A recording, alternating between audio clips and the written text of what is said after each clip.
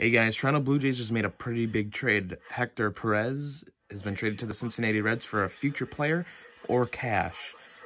It really depends on what the Cincinnati Reds are able to make in return for Hector Perez. But as of now, Blue Jays just made a pretty good trade. And what is he, like a right fielder or right-handed pitcher? One of the two. I couldn't remember the article that I read. I'm a Yankees fan, but since it's within the Buffalo area and it's the team, it's the Blue Jays. I mean, the Bisons play here, so I can't not follow the Blue Jays for you guys.